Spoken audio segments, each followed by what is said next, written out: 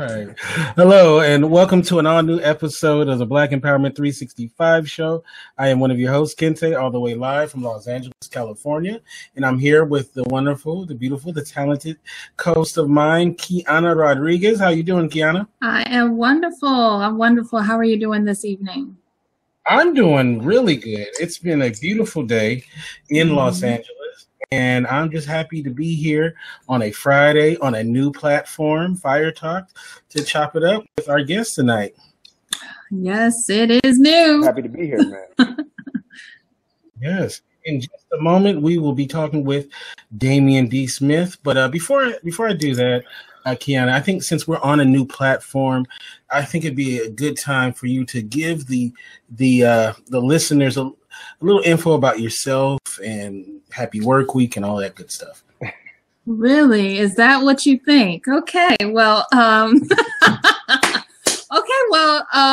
happy work week is all about helping build strong, more efficient and positive work environments. I help individuals that are dealing with those toxic work environments, that are tired of going to work on Mondays. They have headaches. They're tired of traffic. Those type of individuals that had enough. And I help them find balance and happiness each day of the week. So that is really what Happy Work Week is all about. Yes. And I'm so glad that you're here and happy. And make my work week a lot more happier chopping it up with you. So. Thank you, Kente. And I'm Kente. Very excited about our guest tonight, though. Yes, I am as well. I'm Kente from Indie Radio. And I think that this half of the Black Empowerment 365 shows are going to be really special. We have some really good things coming up, and I think that our audience will be very happy about that. So I'm not going to say too much, but I think tell us. No, in due time. But let's get to our guest. He's an actor. He's a filmmaker. I had the pleasure of meeting this brother at the Pan-African Film Festival earlier this year. That was this year, right? Yeah, this year. Yeah. I don't even know what day it is sometimes. I'm so glad that you were here, Damien Smith. How you doing? I'm doing well, my brother. I'm doing well, man. Thank you for having me. And we were fortunate to have him on another show of mine called the Spotlight Hollywood Edition, and we had a good time there. And I'm so glad that we're able to have you back to talk a little more in depth about some of the projects that you kind of teased in that interview. Before we get started, give a little background for those who may not have heard that interview about yourself, where you come from, and all of that. Oh, sure. No problem. No problem. Got some reverb. Background about myself. Well, I was born and raised in St. Louis, Missouri, and then, born and raised in St. Louis, Missouri, like I said, and then I moved to New York City, Harlem. So I'm basically really right after high school, I went straight to Harlem. I did it, and then that's when I just indoctrinated myself in the arts. I was doing things in St. Louis to a degree, but not to the degree I was until I moved to Harlem. When I got to Harlem is when I discovered my passion and grew and got stronger in my art and artistry and and went from there, man. Just St. Louis, Harlem. Then from Harlem, I moved to Los Angeles, LA, and that's what's happening right now.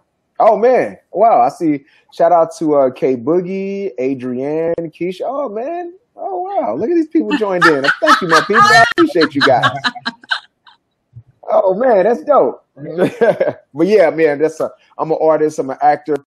I'm an actor, writer, director. I hate giving it whole acronym: actor, writer, director, producer, and things like that, because I've done those things. Like I've coming from like even producing the mixtape awards at the Symphony Spaces in New York, and producing the mixtape awards at the Apollo, and then from Urban World, producing that for a while and things like that. So I've done things that's all surrounded in the arts, but mostly everything I've done, every professional job I've had as an adult has been something that's targeting,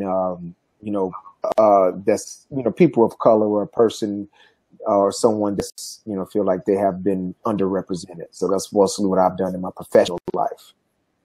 Mm-hmm. Coming now, so yes, sometimes you do have to wear a lot of hats. You got to wear the director hat, the actor hat, especially if you factor in as an actor, they're not always the best material for African Americans. There's not the best material for women as well and other nationalities, but especially us. So it forces you to be like this utility knife in the industry, where you better pick up some writing skills, you better pick up some directing skills if you want to have good work, be in stuff, right? There's nothing wrong with that, but if you could focus in on one thing, I know you're many things, would it be the acting? Would it be the filmmaking? If you could focus on one of those, acting, I think acting and filmmaking go hand in hand. Mm-hmm. If it's just this, I will be acting and acting, filmmaking. It kind of go hand in hand. You can have one without the other. That would be it, because that's my true passion. That's my first passion. That's where everything else spawns from that. Everything else spawns from my art and things like that. So, I mean, when it comes down to it, I know, like you said, that we all have to be somewhat of a jack of all trades, especially people of color. Or you know what? People of color is an exact term, which is true. But I like to say people who are not as connected as some people are. So that can be used for whatever situation is. And then, but the thing is we're all artists. We're artists, and you use your art to get across what you can is the best way as possible. I mean, you see it through everything, and like someone who's not a writer director, who's just this, or someone who's just this, end up creating something that's beautiful, that's out of what you think this person is. So that's how I look at it. An artist, a true artist, or can do whatever medium that's applied, because they're going to add their creative thought process to whatever they put their mind to. So I think that's one of those things that I try to live my life through, just being an artist. Yes, I am an actor. That's the discipline that I choose to go into, but I'm an artist overall. That's the umbrella, and everything else falls up under the Now, unfortunately, in the industry, when you're an actor and you start doing parts, people get typecast.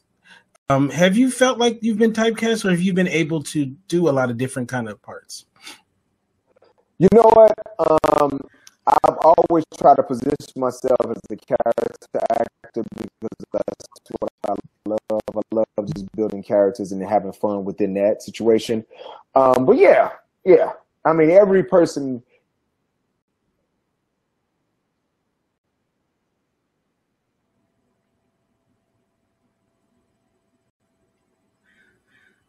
We're having a little technical difficulty here. Okay, so we're gonna wait just a moment as come back in. So so we're gonna just wait a moment as our guest Damien D. Smith comes back. You gotta love live radio. Let me see if I can drag him back myself. All right. So you are listening to the Black Empowerment 365 show. We are here with actor, filmmaker Damien D. Smith, and he is now back. And you were saying about that's what I enjoy, man. I enjoy being a character. I enjoy this because I believe character actors have all the fun. The leads are the leads. If you get it, like some character actors like Jeffrey Wright became a lead, like Don Cheadle became a lead of type of things. I don't know what their intentions were. I don't know the brothers personally, but I know like you've done great, like Paul Giamatti. There we go. Who's a great character actor, or that became the lead of like Sideways and things like that. Character actors have the most fun, I believe. Like you can get in, you can stretch a character, become the character, and do whatever you want to do without having to restrain yourself by these social thoughts that this leading actor is supposed to be this guy, this straight person that does these ABC things. The character actors get to spin off, do all type of crazy stuff. So that's what I enjoy. So that's my thing. I would love to go back to Harlem and really learn a little bit more about how you really discovered your passion. You know what? That's a really great question. How I discovered my passion is that I was in St. Louis, and I knew I was an actor before I even knew I was an actor. Like, I was exhibiting actor qualities and actors' personality traits and things like that. I just was always just a weird dude, the weird kid, so that's what happened. I was always just a weird kid. So, my nickname was TV Guy in some circles, and certain people, like, back in the day, because I used to watch TV all the time. I used to watch TV. I loved movies. I loved those type of things. And I always knew it was my passion. But at certain times, and this is a real thing for young Black men, I didn't have the confidence in myself to pursue my passions. I didn't have the confidence of society, my local community, because there was no one from my community that was doing that. Everyone in my community was doing something different, and people who were a little different was viewed upon as something negative. So you try to fit into that mode that you want to just be along with the crew, but I never kind of did, because I was always kind of weird. But I just didn't know at the time exactly what my weirdo traits, where they will flourish at, and it was acting. And that's where I started getting the confidence when I decided for myself that, I'm just going to live my life the way I wanted to. It was a traumatic event that happened that I was like, you know what, I'm just going to go without whatever someone think. I'm just going to do me, because life can be over at a second. So that's what just happened. I just said, you know what, from this point forward, I'm not even going to hesitantly do it. I'm going to put together a plan, a course of action to get me out of the circumstances that I'm in and get to where I want to be. I was raised in the north side of St. Louis, which is a very harsh place and a very violent place. But I was surrounded by love, because we were a very loving family, and my friends and family were really loving, and we were there for each other and supported each other. Sometimes you can support somebody and be there for someone, but just don't understand. And I feel like some people just didn't understand me, or just couldn't get me, because I was a little different from them.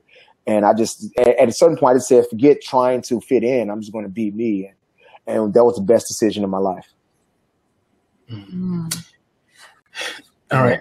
So earlier, I hope that answered your question. Did it answer your question? I'm sorry. Yes, that did. It did. Okay, cool. Thank you. Now, early in the year, as I said in the beginning part of this interview, I had an opportunity to meet you for the first time at the Pan-African Film Festival. And during that time, it was still going on. So now that some time has gone on since then, what was that experience like for you? And especially, and how was the reception of your film? You know what? About that was received very, very, very well. Me, huh? Me. Hold my hand and don't look back. Together we can pass this test, and in time. Yeah, about that.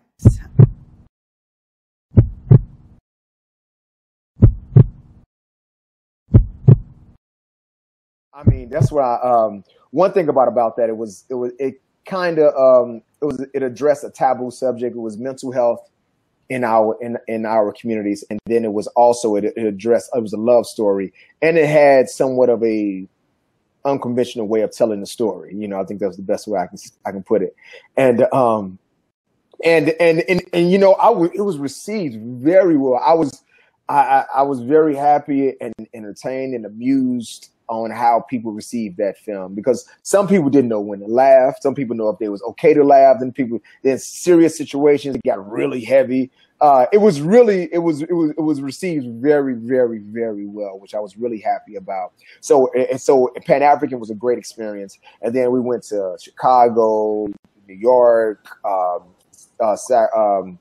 San Francisco. We won in San Francisco, and then now just off that, we've had filmmakers. I mean, we've had film festivals reach out to us to ask if we can exhibit about that in different film festivals and things like that. So it's now kind of people coming to me now as opposed to me submitting to these festivals and trying to get my film in these festivals. I'm getting people coming to me now because it had a nice amount of press.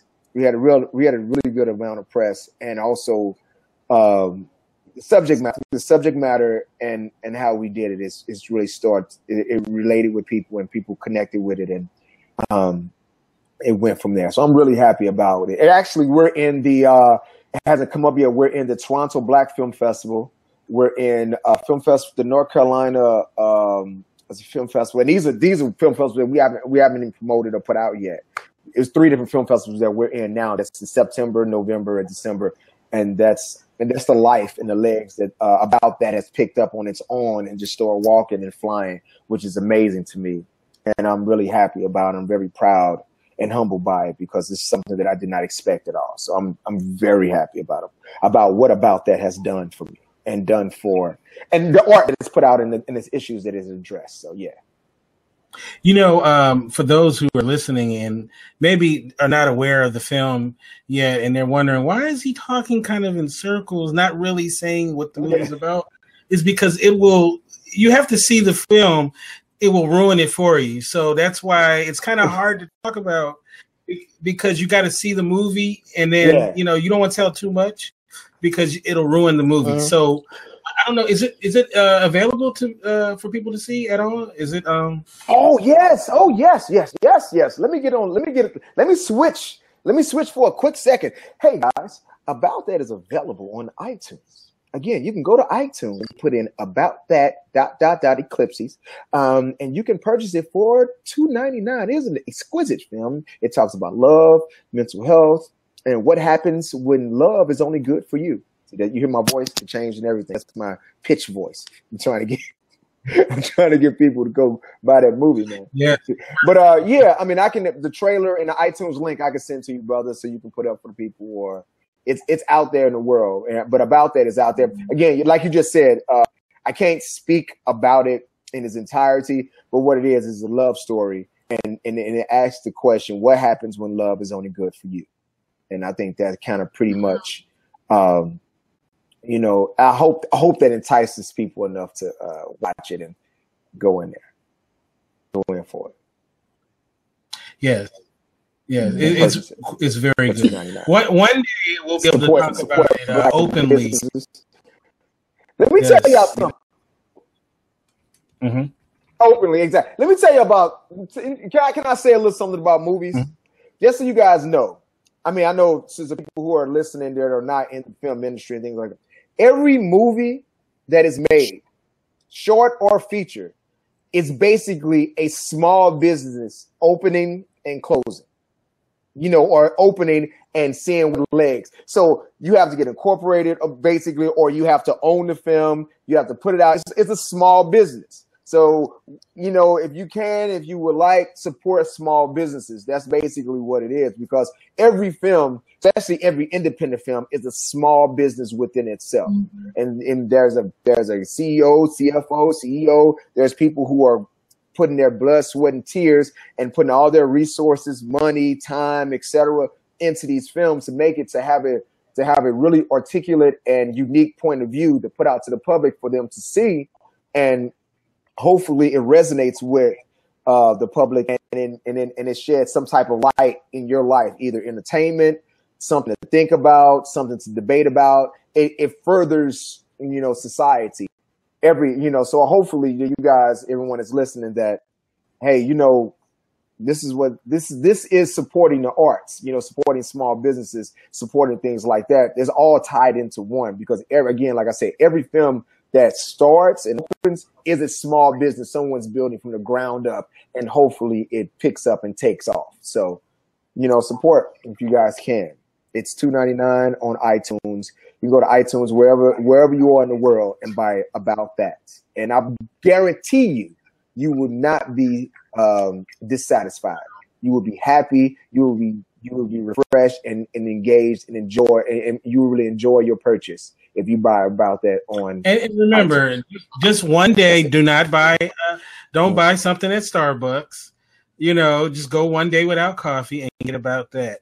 And you won't even need the coffee. Yeah. You won't even need the coffee. It'll be your caffeine for the day. So definitely get it. But I'll say this though, and I did say this in our previous interview.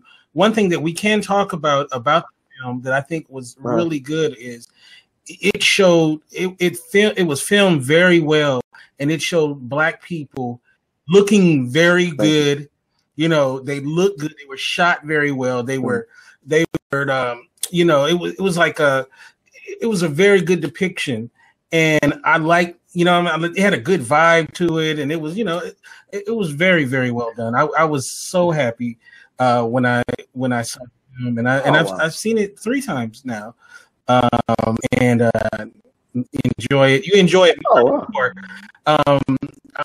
It's like kind of like The Usual Suspects, where you got to watch it over and over and over. You'll see little things here. You see, I should have. If I was paying attention to that, I would have picked up on that, and then kind of, that's one of the things, and that's what and that was a challenge for myself within that. I wanted to try to present one of those. I'm so serious. You learn and you steal from the masters, man. I got to give it to A Usual Suspects is really great on how. And to your point, Ken, say that's exactly one of the aspects of when we were writing, and when I was writing and we was making this happen and we was putting it together. I wanted to have one of those type of things if I could. I was only attempting to do it. That's what I do. I put it out there, and hopefully it's received the way I want it to receive. And you saying that, man, I really appreciate that, because that's one of the goals that I was striving for, man. And I really, really appreciate that. Thank you, brother. Yes. All right, so today we are here for a special reason. Recently, I guess it's been about a week now. You put out a short film, and it's called "The Humanity in Us." Now, for those who haven't had an opportunity to see it, please tell us about it. Okay, hashtag The Humanity in Us is a project that I was inspired to do. I hate even that. How some stuff you just shouldn't have to have a conversation about. We shouldn't be talking about you going to school. You should know you have to go to school type of thing. It's just what is the passage of and the right to life. That's kind of like the same mentality as how I feel about hashtag The Humanity in Us. I did this project because I was inspired to do it, because I feel that some of these police murders and law enforcement murders is because they don't see the humanity in us. They don't see us as human beings. Their brother Philando Castile, what happened to him is a tragedy to humanity all around the world, in my opinion. Because what happened, if you look at the situation, you can hear, first off, off the back, we hear that officer that murdered that man was terrified. You heard him screaming. You heard him. He was terrified. So what that tells me is that he didn't see that brother as a human being.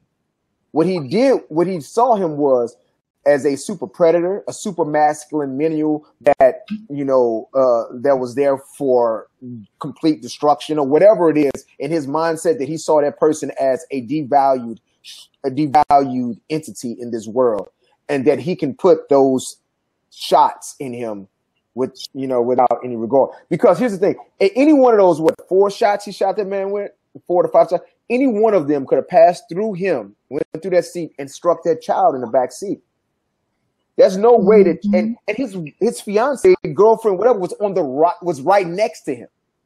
So there's no way that you could have seen that man as a human being with a child and his lady next to him. So you had to see him as this super predator, a super thug, super masculine menial, or something along those manners. That's the only way. That's the only way that you could have seen this guy. That's all you can see. So that was a problem with that situation. I feel that's why that inspired me to put together something that spoke to the humanity in us. I needed them to see that we are human beings as well, which we shouldn't have to have this conversation. True. Mm-hmm. And we shouldn't have to say, hey, look, we're human beings. We wake up, we go to preschool, kindergarten, grade school, high school, college, and go off into our professions. We shouldn't have to say that. That's just what it is. But this is what we have to deal with. And it's really sad. So instead of I try to address an issue as much as I can, as much as possible. So that's what I did within doing that, because it's a tragedy. You didn't see that man. And also that's why language is important. When Bill Clinton enacted that policy that he did and called these people, called human beings, these are super predators. Him saying those words is what got Philando Castillo killed. You see, it's the narrative. It's the narrative that's created, that people live in, and then that's what happens. You see, things like this is what happened. That's why so hashtag Humanity Us came from that aspect. I was after all these murders right after one another, it was impacting me greatly. It's like, this is amazing. Just look what happened. The best case scenario for that child is therapy for the next 10 years of that child's life. His fiance is therapy. This is best case. It's therapy. Like, this person have to go talk to someone, a professional, to help deal with this post-traumatic stress, the PTSD that they got to deal with from that. These type of things. That's a best case scenario. That's horrible. So that's what I'm speaking about and coming about. So that inspired me to speak about this whole situation.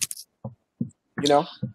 Well, I love it. I guess when I was listening to you speak, it made me think about just the transition from slavery through, the whole era. Then we get to civil rights, and then, we're moving towards it. And, it's like this blank spot, because between slavery to civil rights, there's like this blank spot. And from civil rights to now, there was like this blank spot. There were progressions and different laws.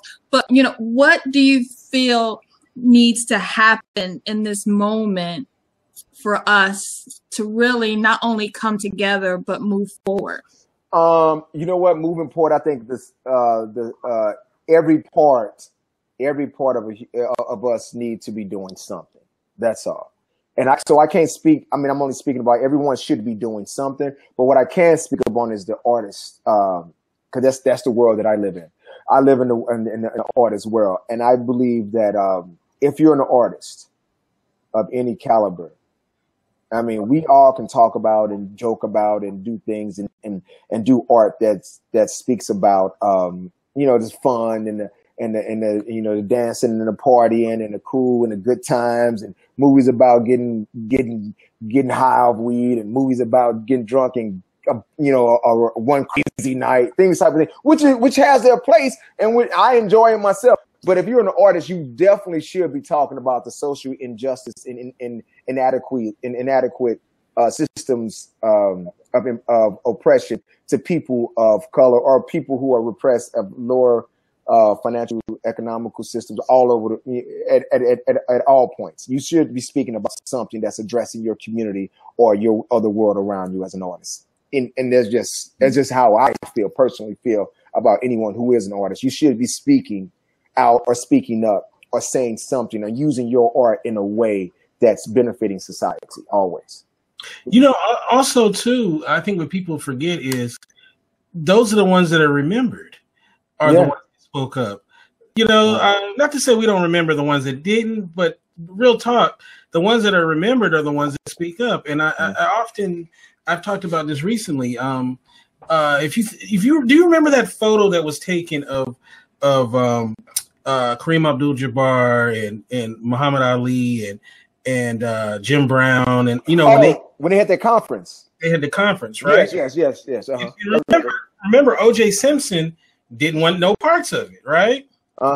Remember, he didn't want no parts of it. Isn't it ironic and funny how all of those people are considered, like legends.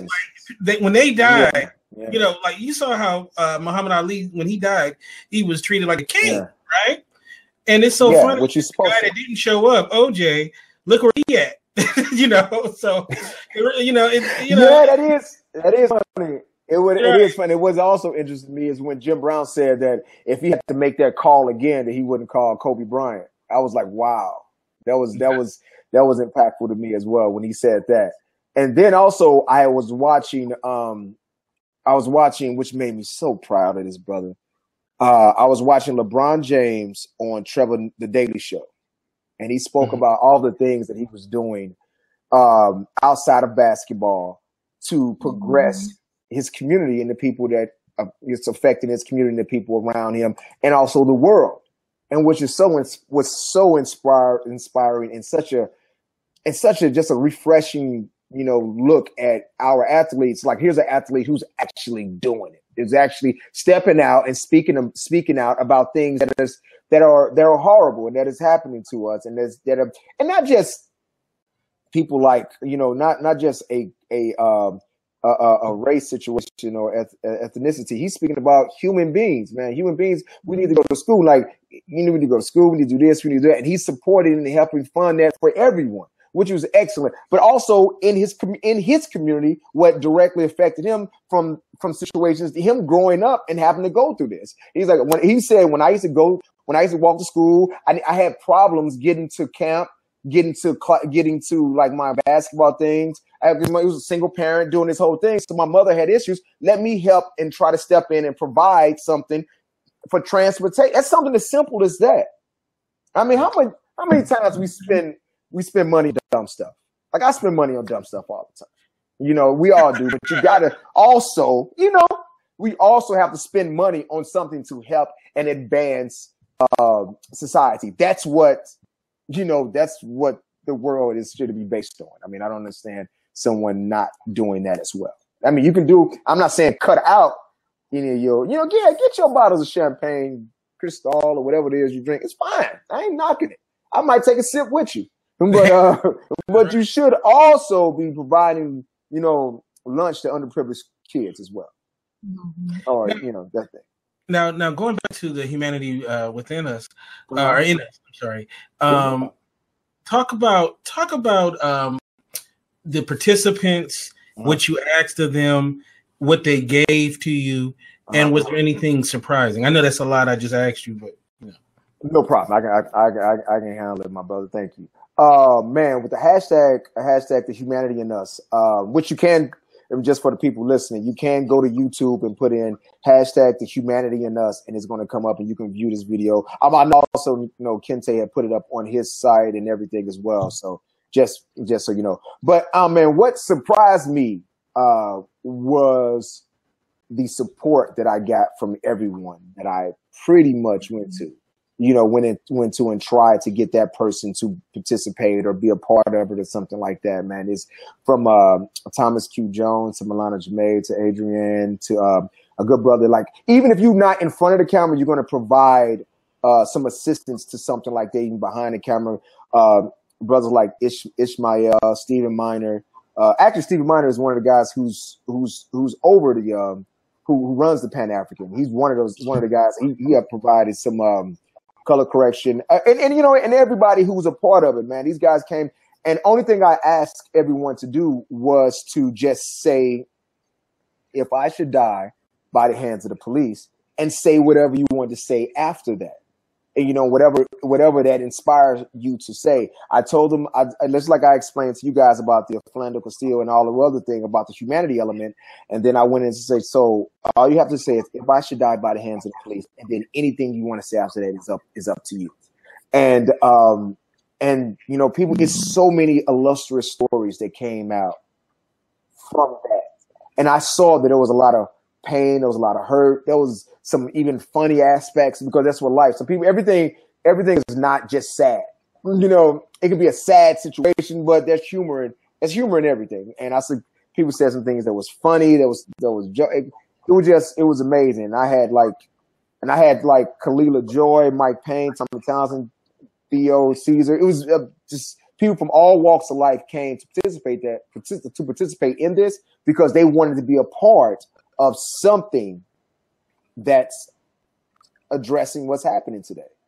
And I was putting it together, and I had to form a story out of it. That was the most difficult part of the situation, is that I had to form I had to get a narrative and a story from all these well told, very colorful stories that everyone said after they said, because I didn't stop anyone. Everyone had to, when they got done is when they finished. Some people's sections are 10 minutes. Some people's sections are 10 seconds.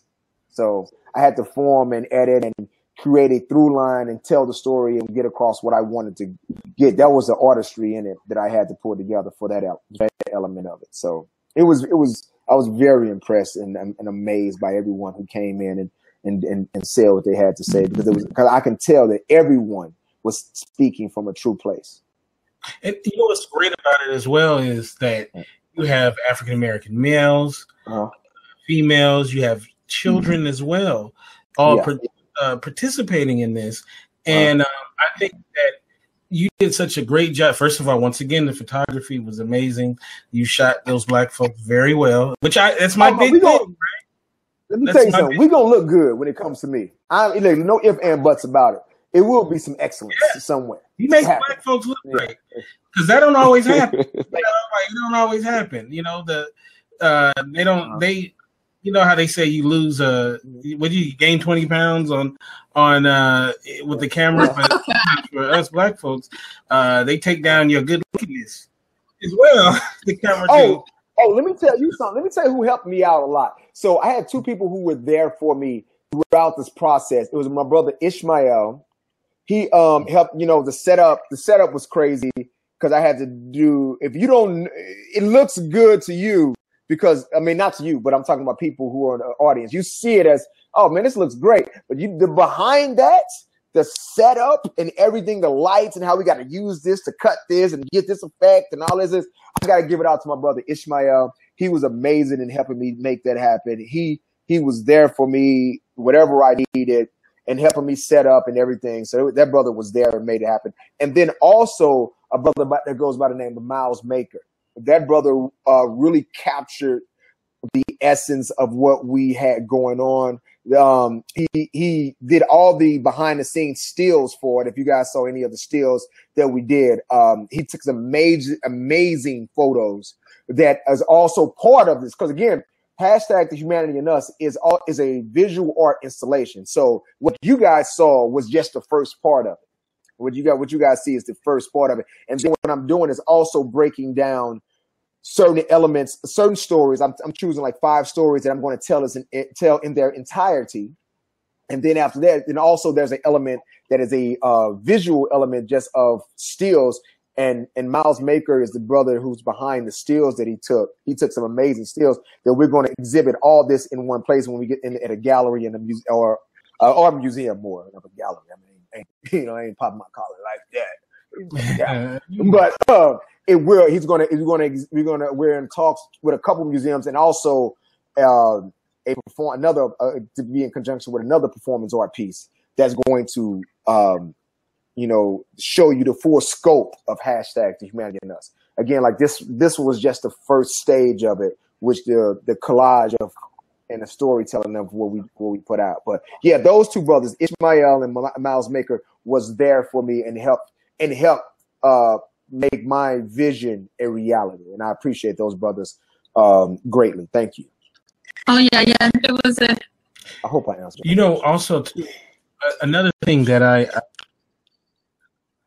another thing that I appreciate about it is that it a lot of times when these things happen in the world, there's not really a platform for us to exhale and say what we feel about these situations, right? I mean, you can go on message boards maybe or rant on your Facebook Live or something like that, but there's not a lot of these kind of forums for us to just say how we feel about these situations. And what I love about your piece is, even though the viewer may not be one of the people on the video, but it does give you this opportunity to exhale with them. Like you feel like they're speaking for you as well, which is very beautiful about the piece, because it feels like they're saying what you feel. Wow. If that makes sense. You know what I mean? And I really think that, you know, did such a great job of doing that, because, you know, when you see these things that happen over and over, you feel helpless, for one. You know, you want to figure out a way to do something to help your community and to, you know, and all of that. And one thing that this is this gives you a voice when you don't feel like you know you have one. So I want to definitely give you props for that, and that you know you saw to do it. Yes. So thank you, Brand. Thank you very much, brother. That was I was really happy about that I was able, that people, like, it was a diversity of opinions and diversity of thoughts and the diversity, because the more diverse, the more you're going to connect with the audience. That's how I look at things. Like, the more diverse you are in opinions that you're putting out there, that means you're going to connect with a certain element or a certain population, because a certain population is going to think like this, and a certain population is going to think like that, and a certain population is going to, you know, so I tried to exhibit something that should, and hopefully I attempted to connect with every person that's, you know, every person has a point of view that hopefully an audience member can connect with this person, or you know, they'll watch it and be like, you know what, I'll be like this person, or I'll be like this person, or I'll be like this person, or, you know, anything like that. So thank you very much for even, you know, recognizing. I really appreciate it, because that wasn't intent, and I'm happy that you saw it. You know, thank you. Personally, Kiana? Especially like the touch of the American flag, because it kind of. Can you hear me right now? Sorry, Kiana, it's kind of breaking up.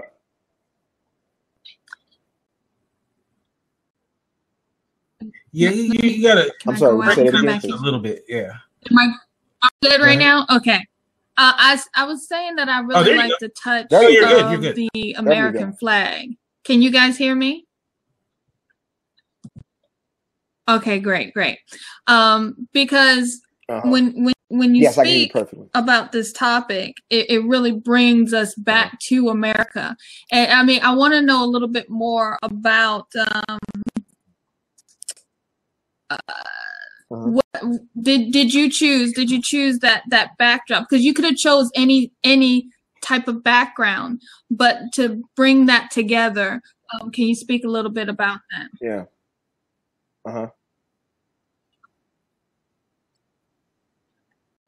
Speaking of that, speaking about the choice to use the American flag as a backdrop, is what you're saying, right? I want to make sure I got it right. I'm sorry if you can't hear me. Got it. Yeah. I chose the American flag. I can hear you. I can get it. I can get it. I chose the American flag because right, wrong, indifferent, no matter what your point of view is about this whole situation, we live in America. That's just what it is. If you're pro-America, if you're like, oh my God, America hasn't done this for us, or whatever the situation is, you're still here. Everyone that was here, and everyone that participated in this project is in America. You know, so we had to, and this is the things that we have to, you know, deal with. And I come from a personal view that, hey, my ancestors were forced to do,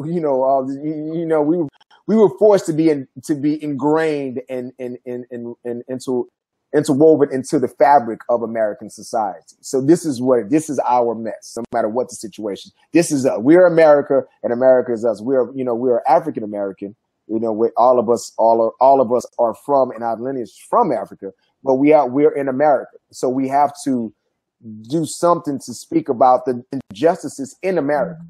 And we need to learn a way, or figure out a way, how to maneuver and coexist in America. And that was one of the elements that I'm like, okay, you know what? Because I was really deciding if I was going to have like the complete white. You remember the Apple commercials when it was the blown out white and you're piercing through I was going to have that, but then I had myself. I said, okay, how I am as an artist, every frame should be saying something. There's no throwaway frames, especially when it comes to a visual element or something. Every move, every intention, everything should have an intention behind it, and everything should have a reason, a reason or a story behind why you do it. So when I got to the flag, I told myself, I want to have it to show that we are Americans. We are American. We pay taxes in America. Even if you just buy something from the store, you pay an extra 3 cents. These are taxes that you're paying towards the American economy to keep it going. So we need to be represented properly in America and need to be spoke about in America. Mm-hmm. And this is an American situation. It's not just an African American situation. It is an American situation. If there's any demographic of people who are being unjustly and disproportionately murdered by the police, that needs to be addressed. I don't care if it's our brothers, our Hasidic Jewish brothers, our Islamic brothers, it was our Hindu brothers, whatever the situation. If you are in America and there is a population that's been targeted and murdered at an alarming rate, that should be addressed from the top of the food chain all the way to the bottom of the food chain to speak about why this particular demographic of people are being unjustly harassed or being unjustly harassed or murdered by the police. And that just needs to be, it's a human thing. And but we're humans in America, so I needed America to be represented there. We're here. We're not going anywhere. This is us. So we need to fix this. We need to address this situation as human beings, not just as African Americans. It's not just affecting us, which is horrible. It's affecting everyone. I have counterparts who are white friends who are they're feeling this too. They don't want to have to, no one has there's a demographic of just Caucasian people who are like, yo, this is ridiculous. And I'm tired of even having to deal with this. And I'd say to them, just imagine how I feel. You know what I'm saying? So that was the choice behind using the American flag. I wanted to be like, no, we are here, and let's get this situation worked out because it needs to get worked out. So that's the reason why Keanu. Thank nice you name, so by much, the way, Damien. too. You're welcome. Anytime you mix your profession, the thing that you were born to do, with a cause that means so much, you're combining, especially to who you are as a person, right? You're combining two things that mean so much to you. So what was your emotions like? As I know you're a filmmaker, this is stuff this is what you do, but as you are a human being, because we're on this, we're all human beings. As a human being, what was your emotions like doing this? Because it had to be emotional, right? It was very emotional, man. It's a real good question, Kente. It was a really emotional situation doing it because first off, I had help, when the day of, I had, how many people I have? Like 35, 36 people, that was coming in and out of my office where, we had it all staged and everything.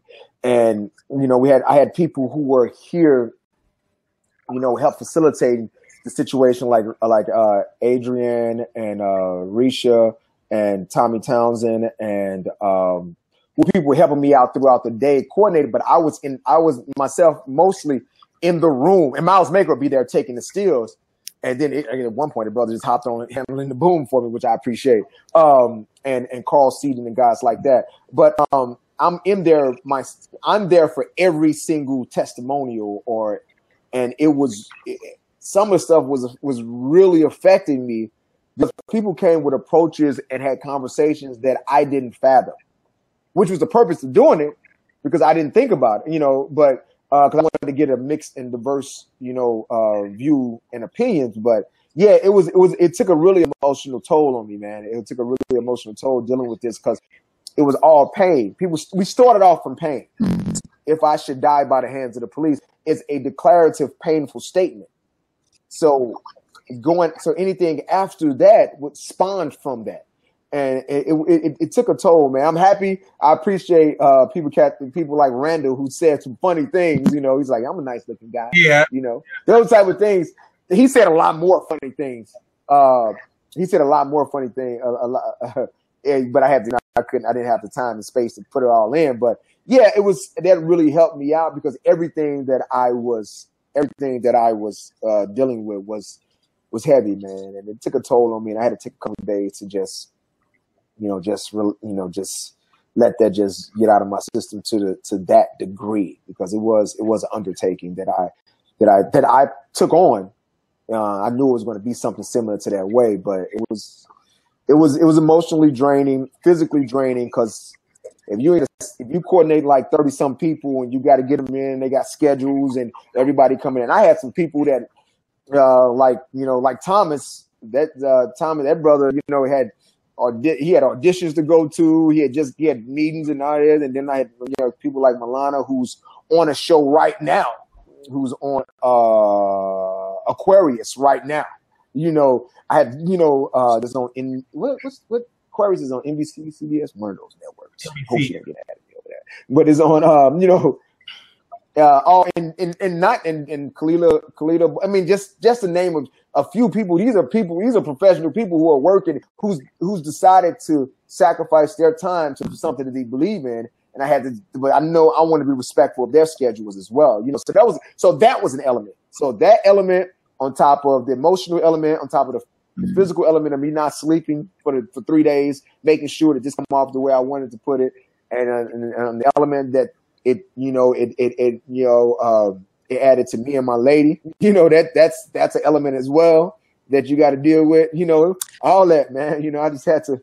So, deal with it. But for the people, which one of them really resonated with you the most?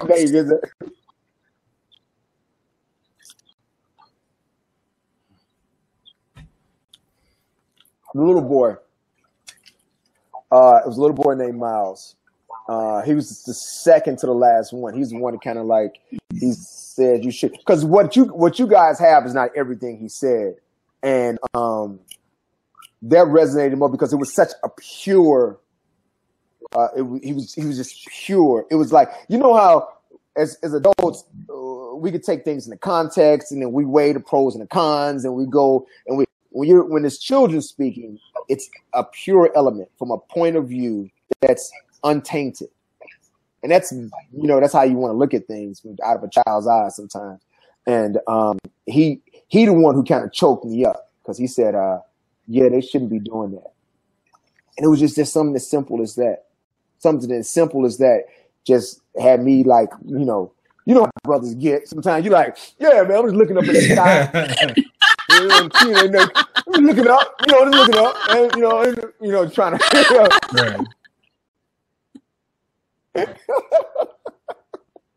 So, you know, it's those things have me kind of. After that young man went, luckily he went early for me because I appreciate. Thank you for saying his pops brought him in, man. His pops brought him in and wanted him to be a part of this. He brought his son in and was like, yeah, I want him to be a part of this, and I appreciate that. Brother Michael Payne, his son Miles Payne, it came in and he's like, I want my boy to be a part of this. And the young boy and also the young brother who was a teenager. And he was really, you know, like I did everything when he said I did everything I was supposed to do to make it home. That right there was another statement that kind of resonated with me because it looks as like, for example, you know, back in the day when you hear, you know, a guy got murdered by the police, got shot by the police, drug dealer, or he was stealing, you know, you kind of can be like, you know, you're in a game. That's what happens. That's part of the game if you want to play it. But when you, at this point, what's happening now, civilians are being murdered. Right. It's not.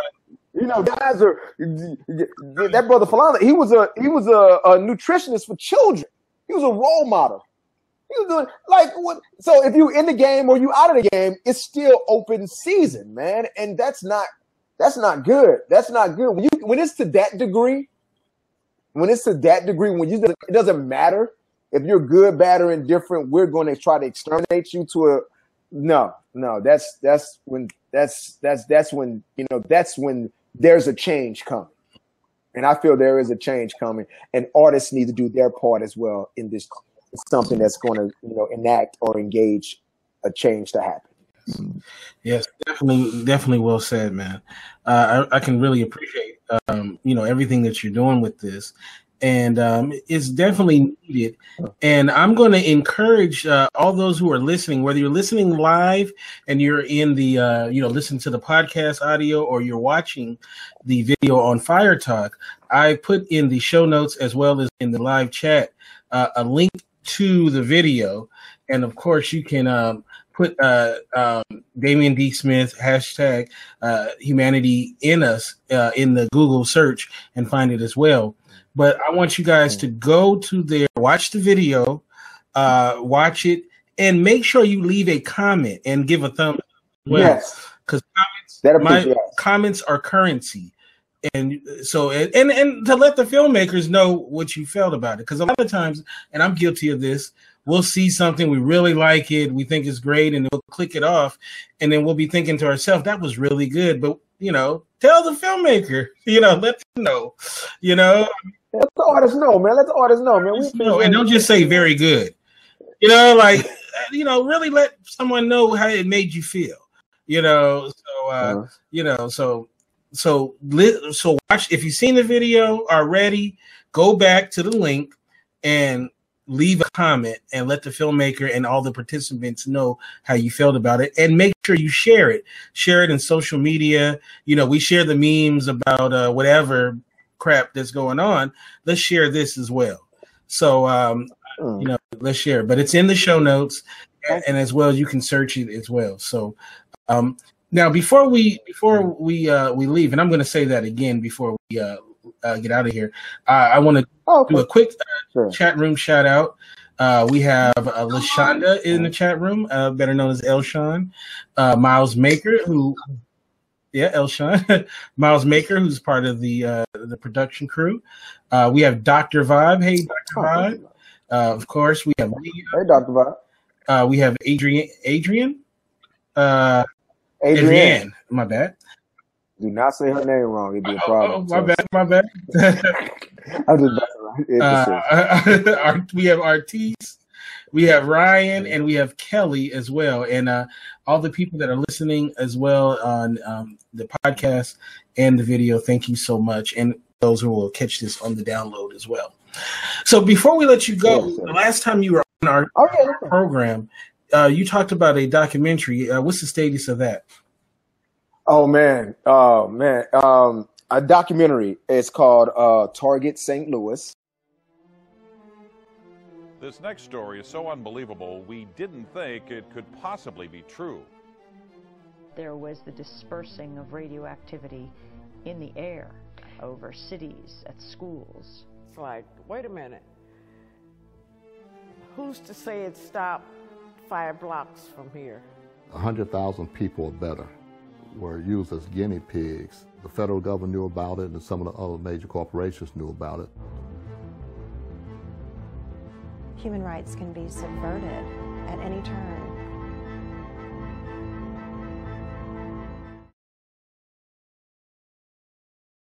We have wrapped principal photography on Target St. Louis.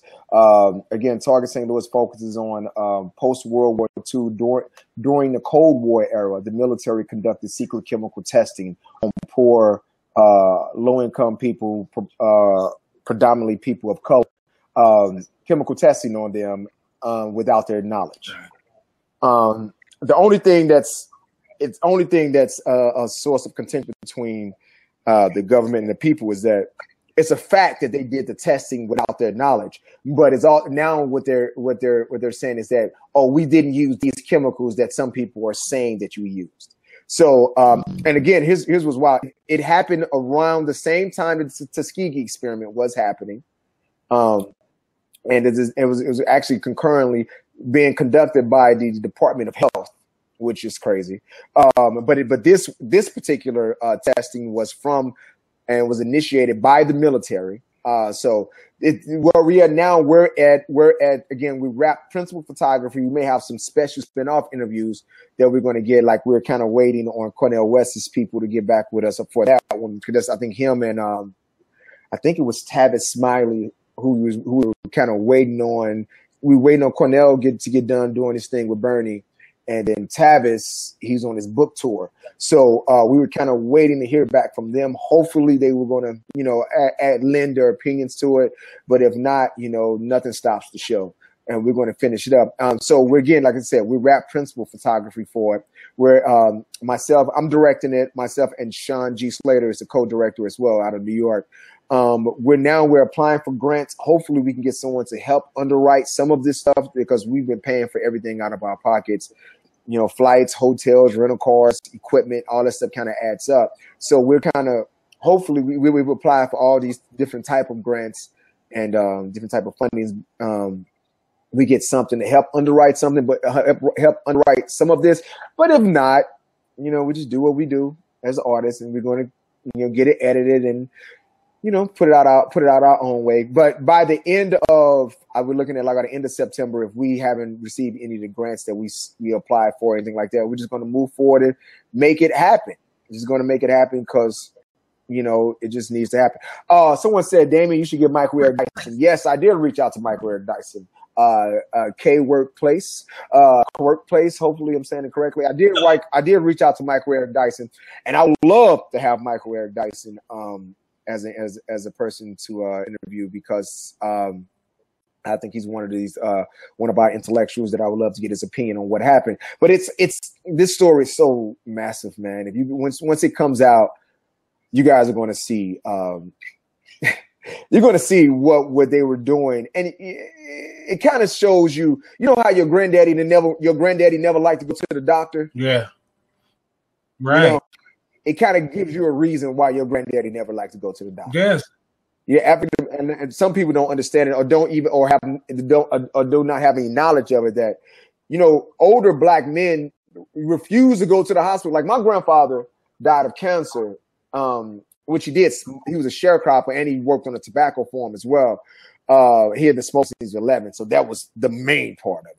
But one of the reasons that we weren't able to get him to get any help, or try to get him to, manage the cancer, chemo, or whatever situation could have happened, is because he refused to go to the doctor, because older black men have a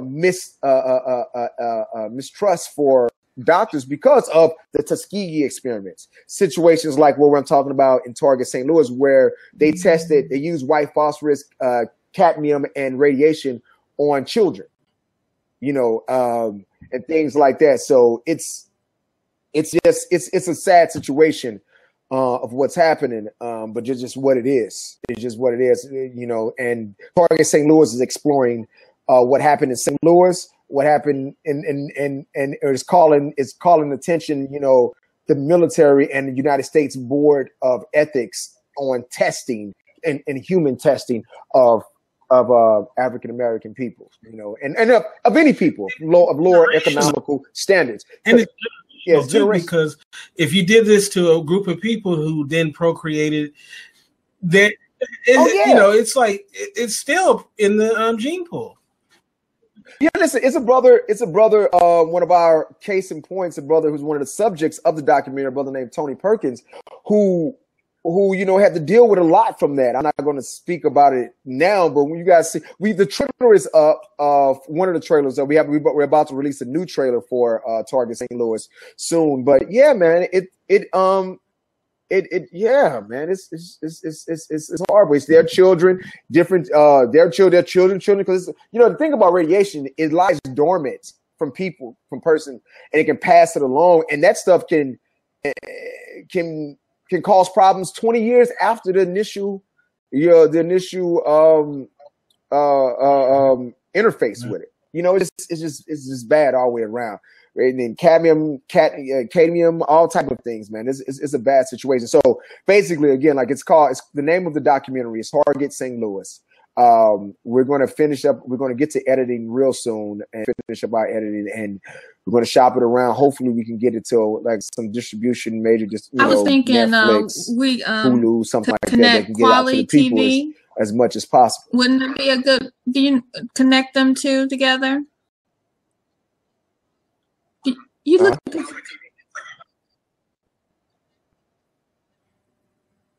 It's like a Quality black, TV. Netflix. It's like a black Netflix. We had Oh, them okay. on. All right. Well, hey, I'm open into partnering with anyone, you know, whose goal is to get the message and the word out for people. You know, I'm open for anything. Let's, you know, just hit me up and we can talk and see if it makes sense for everyone. All right.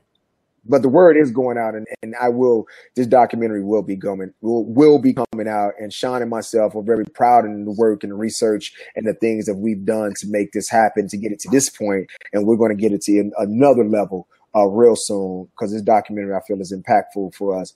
And I'm a filmmaker. I never thought about documentaries, you know, unless I was inspired. Like, I'm from St. Louis, and my grandparents lived around that area and was raised in that area. And, you know, and who knows what, you know, residual effects that may have had to anyone, or what it's still having right now. You know, so it's a sad state. You know, to be honest with you, it is what it is.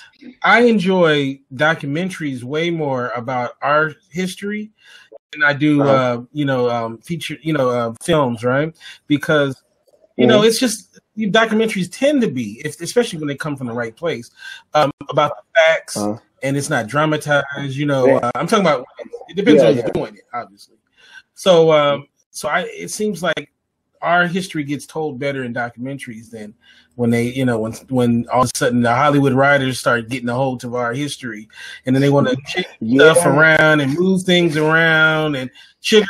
And then they, you know what my favorite part of the situation that makes me laugh when I watch some of these stories told about our history is that they use a lens to tell us. You know, hey, let's do it from this point of view. This person don't even have to be real. Like, what was that? What was the movie about Idi Amin? Oh yeah, with James McAvoy. The Last King of Scotland. Yeah, Last King of Scotland. They just made up a white dude to show it. I'm like, okay, this is Africa, about Africans. How are we gonna do this? Let's make up a white boy, right? And you know what? I was like, wow. I enjoyed the movie, and James McAvoy, talented brother. I had nothing against that brother, and hey, it's a job, brother. Hey, I'm an actor as well. He's a really good actor. He shouldn't have been in the movie. I was like, why did we have to tell this story through his lens, though? The story was so rich and colorful, it can be told. Like, why do we have to go through his lens? And I enjoyed Last King of Scotland, but there was always something that kind of had me like, always a little. I can say the word. That they always do that with every time they tell our story, like Rosewood, for example.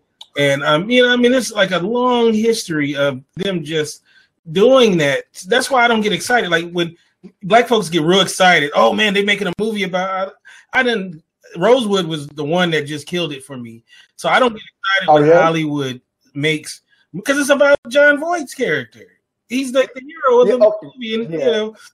And he was basically like molesting this young girl in the movie, right? Yeah, it's like. What do you? I got a question for you guys. What do you guys think about Birth of a Nation? Are you anticipating that to come out? Movies. You know what? I don't watch TV. I am. I'm a little weird like that. I do like watching documentaries, but I'm more of listening. Okay. I like talk radio and reading. Oh, okay. Well, you know, Nat Turner, the Nat Turner story, you know, I never thought I'd see a movie, you know, produced about it because, you know, 12 Years a Slave, I can see why Hollywood would make that, right? But, you know, Nat Turner is something different. So I'm interested to see, you know, how it comes out, you know, because, you know, he's one of our, you know, biggest heroes, you know, and, you know, so I'm always got the side eye. Like I gotta see it first. I want to see it. I can't wait to see it. I'm definitely going to be there. I'm gonna buy 2 to 3 tickets. If it's on point, you know. If it's not, then you know, it's it's like I don't know if you ever heard Denzel talking about when he was announced that he was going to be playing Malcolm X and Spike Lee's Malcolm X, and he said he'd be in the barbershop and they'd be like, "Don't mess it up," you know. He said he can't be that on the street, like don't you mess up Malcolm. Don't mess up Malcolm. You know, so I'm saying, Nate Parker, don't be messing up that turn now. Yeah, I'm really excited. I'm excited to see it. I tell you though, also I would love to see Marcus Garvey though. That man, Marcus Garvey be a story for you, man. It's a story is like it's like what he was able to accomplish, and you know, it's almost like it's totally true, but it's, you know, it's like a fable almost, like, you know, especially if you think about now, it's 2016, and I don't think no one could even come close to being, you know, what he was. So his story would be amazing as well. So I mean, I got a long Marcus. I mean, but and that's the point in which that we're, you know, kind of getting our frustration with Hollywood. There's a long list of stories that can come out, so we don't need. Okay, we got the slave movies. Now Octavia Butler has a plethora of stories. If you want to go sci-fi, like I'm an Octavia Butler fan, man. Like that Wild Seed anthology that she has. I think it's Wild Seed, Mind of My Mind, The Pattern Master, Clay's Ark, and what's the fifth book in this series? Phenomenal stories. Phenomenal. I would love to see one of them told. Why is there no? Listen, you want to talk about story? Why is there no story about a woman who was convicted of murdering a state trooper, sent to maximum security prison, breaks out, and now lives? That's a story within itself, man. That's you know, just so. I mean, it's a plethora of stories. It's a plethora of our stories that could be out there and told. We just need to start just saying, you know, the Hollywood structure, which is a real structure, in which it still has its powers, which I appreciate, because I enjoy a lot of stuff that come out of their Hollywood structure as well. I can't act like I don't watch them. I do, and I enjoy them. But there also needs to be we need to diversify how they, you know, how our stories are put out, how our stories are being told, and different stories that's been, you know, cooks in the kitchen. Different cooks in the kitchen as well. We got the same guy who only knows how to do like spaghetti. You know, we need someone who can, you know, do some fried rice at least. So it's all about the spices, you guys. It's all about the spices. Right. You know, things like that. You know, we need all about the seasoning, exactly. So we just need to diversify everything. You know, everybody needs to be represented. Let's just not make it this type. I'll be honest with you. You know, like at this point, I'm tired of the super white guy. You know, like every movie's about like super white guy. You know, it's like, you know, you know, show me a super Asian good dude. Just do something different. It's a super Asian. I would like to see a super Asian. Like, anything but the super white guy. You know, it's like, geez. You know, good super Asian brother like doing this this super white guy who saves the day, and you know, and I would like to see a magical Hasidic Jew brother making it happen. A Hasidic Jewish brother making it happen. I would like to see. I would like to see, you know, one of our brothers from you know, Imhotep.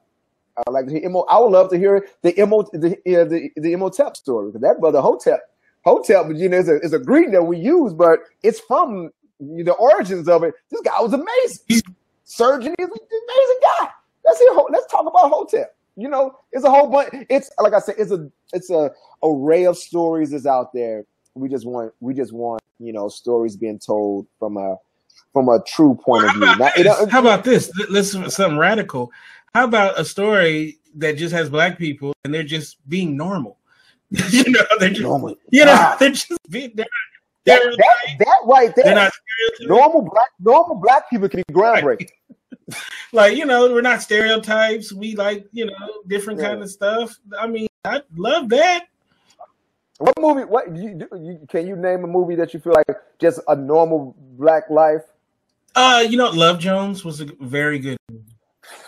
Well, we all know Love Jones. Come on, we ain't got. You know what? You might as well just bring up Jordan when you talking about basketball players. We all know those are great. Oh, you mean something like that? Something like yeah, some before '96. I mean after '96. After yeah. Oh man, you. I think that's when Love Jones. Blackish is doing a great job. Yeah. Yes, I agree. Blackish is doing. You know what was a great show? It wasn't a black show. I enjoyed About Last Night. You know, what's that? There was a show. Yeah, that was good. About Last Night. There was a show called The Unit. The Unit had one of the coolest black characters ever. It was a show with Dennis Haysbert, who had played the president on 24, and he played like he played like the leader of this unit. It was on CBS. It lasted for 4 years. Great show. He was a badass. He was the leader, didn't take no mess. He was no sidekick. He was no flunky. You know what I'm saying? He had a great relationship with his black wife. They were loving towards each other, and they had it was a wonderful show. And yeah, okay. I might have to get up on the unit. I wasn't. You know what also was great? What I enjoyed about the diversity in it was Sense 8. If you guys get I haven't seen it. That's on Netflix, right? Netflix Sense 8, the Wachowski brothers. The Wachowski siblings. I'm sorry, you're correct. I'm sorry, no disrespect. How about this? The Wachowskis did the Sense 8, and it just I think it's the next step of where we should be going in storytelling.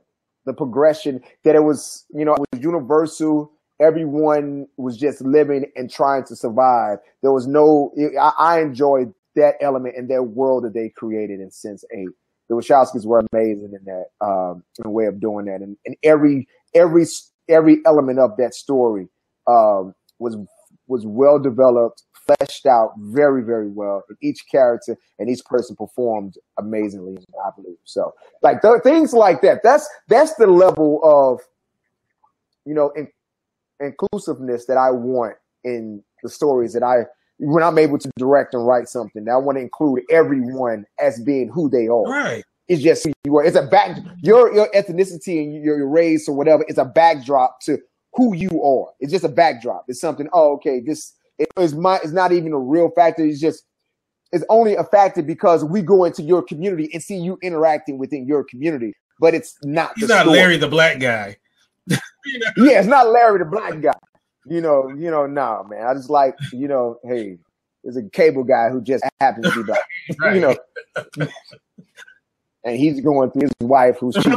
It's those type of things. I just want those real stories. That's just reflect. It's so easy. Just reflect the world. Right.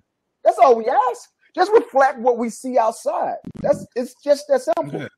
It just reflects the diversity that's always there. Dude, have vision, because they always say they want to stay in the box because that's where it's supposedly at. Like, you know what? You got to have vision. Like, think outside of the box. Don't just do what everyone does. Don't just portray us the way that the book says that we have to be.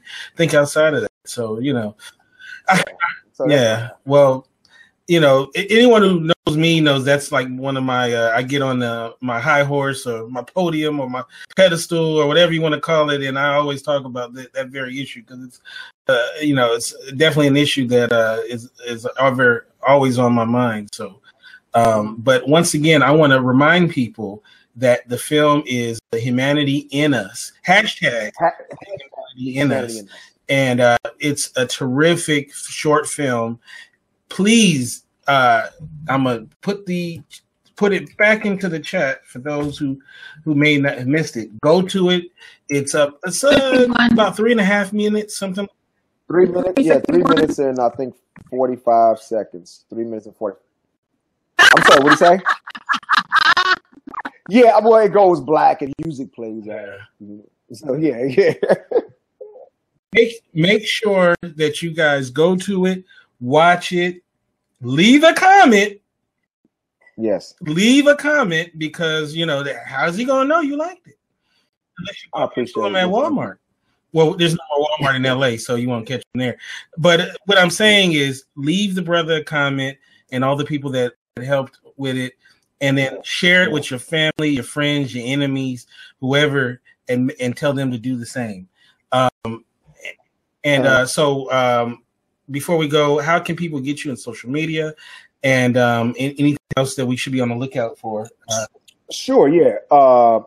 I start with the lookout for. I'm always auditioning, so look out for me in something soon. Also, I look out for Target St. Louis. You know, that's a documentary that's coming out that I spoke about earlier, and also Stolen Time. It's as my first feature narrative film that I'm going to direct, and I wrote it. I'm directing it. I don't see myself acting. If I do perform in it, it'll be a very small role. But this is my first feature writer director role that I'm going to. Stolen Time. It's about a young man who's wrongly convicted of a crime that he did not commit, and how he had to get adjusted in prison, and then he's freed from the Freedom Project after a certain amount of time, and he has to get himself reacclimated into life. It's it's a story. But it doesn't take the route that you think he may take. You know, as you can see from my previous work, I don't like to, just leave it, A, B, C, D. He's going to jump and do all type of stuff. But yeah, Stolen Time. And so those are the projects that I'm focusing on right now for myself as a director writer. But auditioning, and how you guys can get in contact with me is very easy. My Instagram is my name, Damien, Damien D Smith. My Facebook is Damien D Smith, and my Twitter is Damien D Smith. So you guys can follow me on all those platforms. And then also on my Facebook, you guys can go and like the 4910 Rosalie production. That's my production company. That'll keep you abreast on all of our projects, everything that's going on, from About That, where it's screening that next, from Stolen Time, and then also Target St. Louis, what's happening on that. And then also each one of them have their own Facebook page. The Target St. Louis has its own Facebook page, and About That has its own Facebook page that are also going to keep you abreast of everything that's happening, that got going on. So again, like I said, for my Twitter, Damien D. Smith, Instagram, Damien D. Smith, and Facebook, Damien D. Smith, that you guys can get in contact with me 365. All right. And Kiana, how can people get in touch with you and tell us about Happy Work Week? You can find me across the board at Happy Work Week on all platforms. I broadcast on Periscope and Facebook Live Sunday through Wednesday at 9 p.m. Eastern Standard Time, doing the Work Week challenge folks to get it together during the week. And I told you about Happy Work Week, what it's all about. So Kente, how can people find you in social media?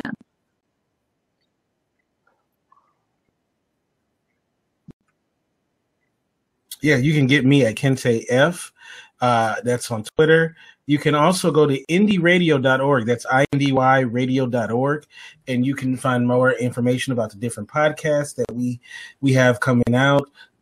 This Sunday night at 7:30 Pacific, 10:30 Eastern, we'll be back covering the Fear the Walking Dead show. So that is this Sunday at 7:30 Pacific, 10:30 Eastern. And then coming up in a couple of weeks, on May the 12th, our show, Mars Venus, Men and Women Talk, the Mars Venus show, will be coming back. And so make sure you guys check that out. We're going to be we have some great topics that we're going to be talking about this year. We got to get Damien as one of the panelists on one of the shows. Oh man, I would love to do it, brother. Yeah, relationship stuff. So, and also too, the Spotlight on Thursdays as well. Definitely check that out. We're talking about gaming next week, and then we're going to be breaking down for the next several weeks after that the top 10 movies of different decades. So we start with the 70s, then it. Ooh, that's 80s. Dope. That's dope. Yeah. So I made all my lists. So I'm interested to see what everybody else's list is. And, there's no wrong answers because it's what you like. but you know, it'd be interesting to see what kind of movies that people pick for their list. So we're gonna be breaking down the list. So that's on Spotlight, and that's in 2 weeks when those episodes begin. So we have all that stuff going on. We want to once again thank you, Damien, for coming on. Your work is amazing, and can't wait for your next project, Target St. Louis. That man, I'm gonna be every so often. I'm gonna be checking in, making sure, you know, I ain't missed it coming out. So I want to definitely be on top of that when that comes out. I can't wait. Thank you, brother. But we'll catch you next week. Our guest is Imuna Zamani. She'll be talking about her battles with the state of Florida, their judicial system and the prison system there. She has a very interesting story to tell, and it should be very interesting having that talk with her. So that is our show next week. You guys have a wonderful and safe weekend. God bless.